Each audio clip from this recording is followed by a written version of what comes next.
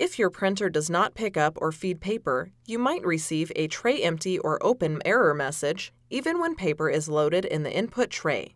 Poor paper quality or improperly loaded paper can cause the printer to not pick or feed paper. Slide out the input tray.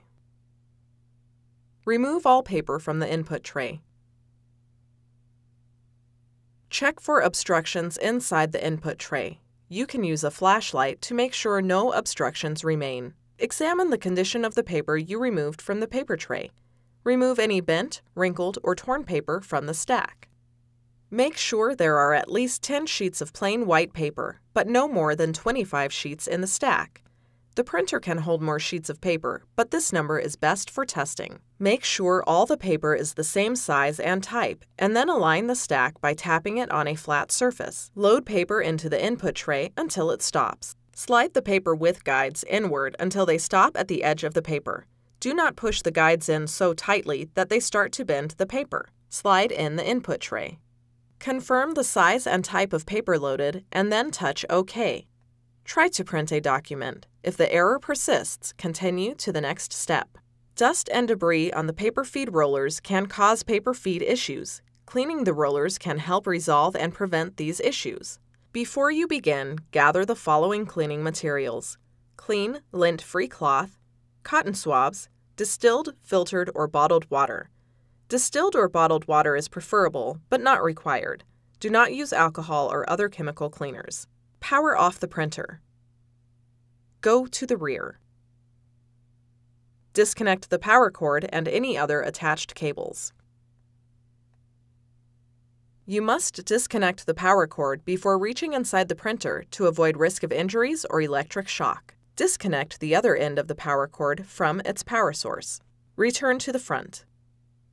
Open the ink cartridge access door. Dampen a lint-free cloth with water.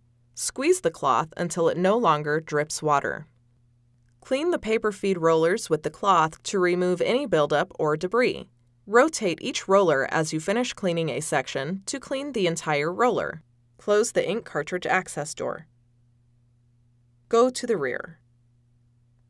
Push in the two tabs on the rear access door simultaneously to open it. Push in the two tabs on the paper path cover simultaneously and pull it towards you to remove it. With the cloth still damp, clean the paper path cover rollers to remove any buildup or debris. Rotate each roller as you finish cleaning a section to clean the entire roller. Clean the rear rollers with the dampened cloth. Rotate each roller as you finish cleaning the section to clean the entire roller. Dampen a cotton swab with water. Remove any excess water with a lint-free cloth. Locate the gray pick roller in the back of the printer. Clean the roller with the swab to remove any buildup or debris. Rotate the roller upwards as you finish cleaning a section to clean the entire roller. Allow the rollers to dry for 10 minutes. Insert the paper path cover back into the printer. Close the rear door by pushing it forward until the two tabs snap into place. Plug the power cord back into a wall outlet. Reconnect the other end of the power cord to the printer and then reconnect any other previously connected cables. Return to the front. Power on the printer.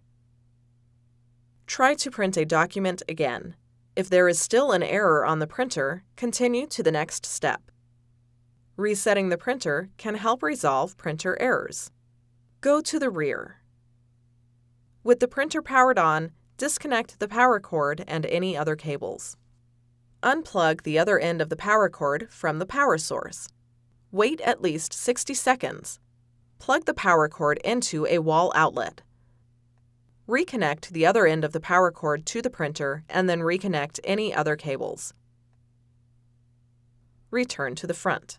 The printer should power on automatically. If it does not, press the power button.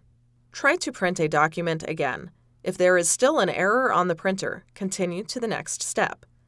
If you have completed all the steps and are still experiencing issues, the printer might need to be serviced. Your options for service might vary depending on how long you have owned the printer and what country you live in. Contact HP to find out the support options for your printer.